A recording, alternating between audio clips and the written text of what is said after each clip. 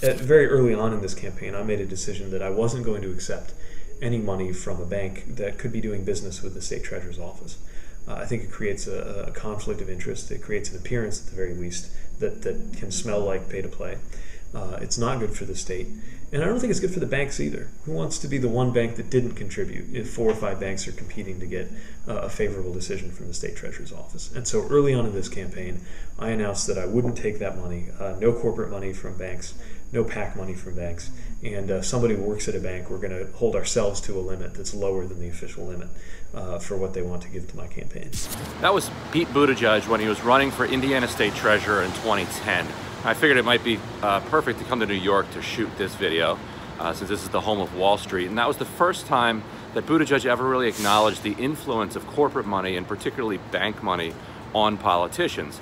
Now, what he would argue in response here is that the state treasurer's office is peculiar in particular in the sense that the state treasurer can manage the state's money and can hand it over to Wall Street banks, so that if you take money from Wall Street banks, that creates a really pressing conflict of interest in a way that doesn't exist with other offices.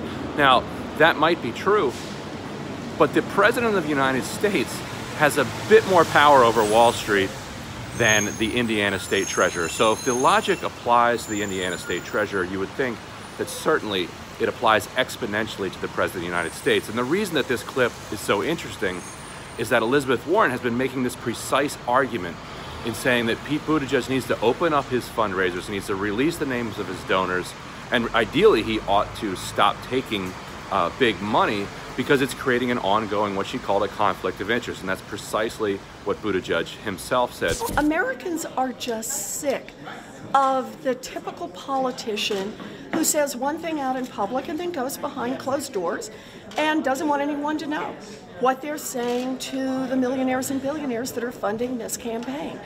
It is time for everyone in this campaign, including the mayor, to open up those closed-door fundraisers and let the press come in.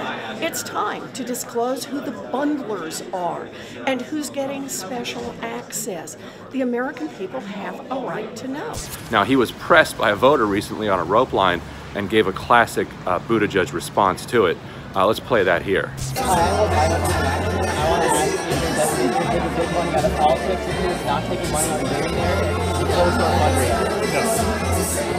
I think we have a real opportunity to clean this up by tying both candidates' hands. So instead of me having to make a decision, can my campaign survive my tying one arm behind my back and not taking this kind of money? Let's not make that be a decision that any candidate has to face, and not put any bank in the position of saying, gee, did we give enough? Let's just take it off the table.